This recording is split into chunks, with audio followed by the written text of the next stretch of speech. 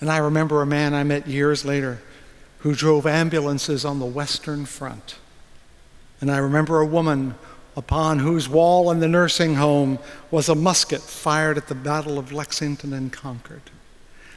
You see, my life is not just my life. It's all the lives I have met. It is all their memories which they gave to me. It's all the objects with which they impregnated me. Their DNA, their spiritual DNA is in me. And by sharing them now, you have them too.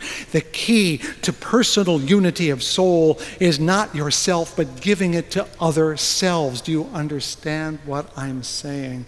You as older people, and we have a few in this congregation, the best way to make your soul whole is to give your memories to others, to sit down and tell stories, not just about yourself, but please include yourself, of times that the other person didn't have, to give them of your spiritual DNA, to tell them the stories of the world they did not know, of a world they will not know directly, but you can give them because you're telling of yourself. If you wish to be whole, my old friends, give of yourself to others from yourself. Look to others, give them your life, and you will be whole. That's because the world, the whole world, lives inside each of us.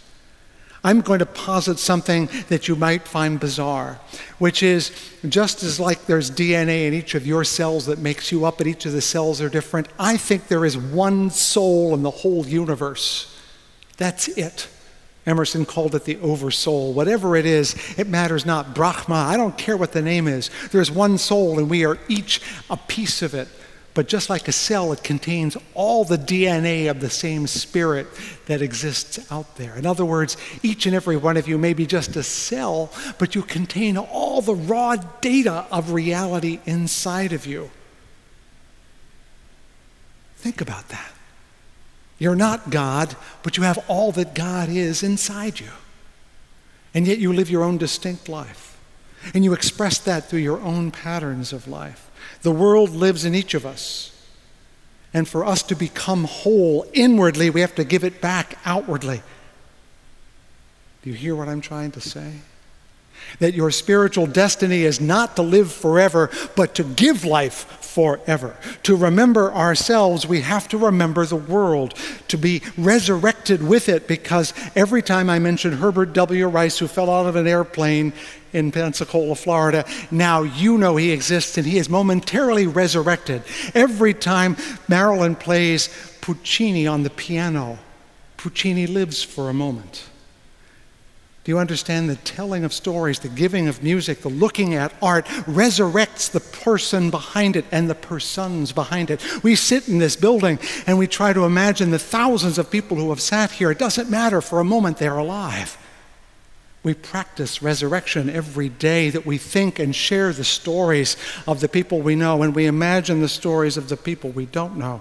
The fruit of the Spirit is that we seek to remember not only ourselves, but the world itself, and that we become immortal, not by hanging on to who we are, but by giving everything that we are, that it may be resurrected in the future. Not through some magic of the grave opening and us standing up, but through the magic of people's hearts and minds that can conjure us up out of nothing just by hearing our names. I want to tell you that the ambulance driver, the man who drove at the Western Front, was a man named Charles Hartshorne. He was a great philosopher, and I knew him as a member of my church in Texas. He was 95 when I met him. He lived to be 102. He was born in 1897 and lived to the year 2000, completely through the 20th century. And his notion of God was, and it's a very good notion, by the way, I believe he's right, is that God is the mind of the universe, and everything that happens in it contributes to the mind of God. Everything. Did you hear me say the word everything?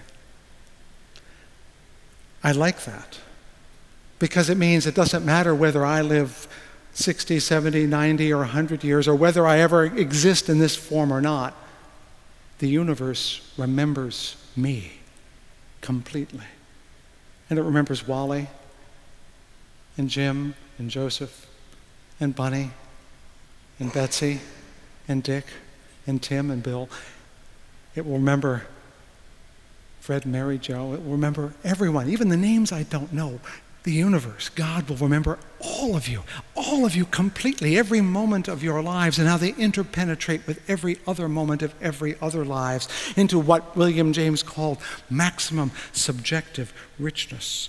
And it happens in the universe. It's going to happen anyway. But the great thing is, we can enjoy it now by giving of ourselves while we live. This is what God is about, remembering us to life. Zikron l'chaya. Remember I told you that phrase would come back? Remember us into life, O Lord. God exists to remember everything, and in every moment remembers with perfection everything that was, such that we never cease to exist in the universe, though we may cease to know the universe personally. Your lives will not go on forever, but your life will matter forever. Do you understand what I'm saying? I hope you do. Because this is what God is about. God is the vivid air. God is the sun that falls down. God is the medium through which everything happens. It makes the chemicals, the air. It makes all things and then holds them preciously, completely, entirely, and perfectly forever and ever. At the end of this series, I want you to know, my elder friends, my aged ones, my geezers, my old people, you who are at death's door waiting for God in the anteroom, your lives are not done. They have reached fullness. They have reached completion. Remember, remember, remember. Put the universe together with your hearts and your minds. Practice God's blessing of remembering so that we who live here in doubt will know that you are giving to us the world you were and the world you knew, so that we can get a glimpse of God's remembering us into life. Remember us into life. For we may go again to be the dust we tread. But whenever we breathe upon the dust, they rise and are. What more could one want from life than to be remembered, to be part of a universe that never forgets? May these words of my mouth and the meditations of my heart be found true in thy sight, thou who art my rock and my Redeemer.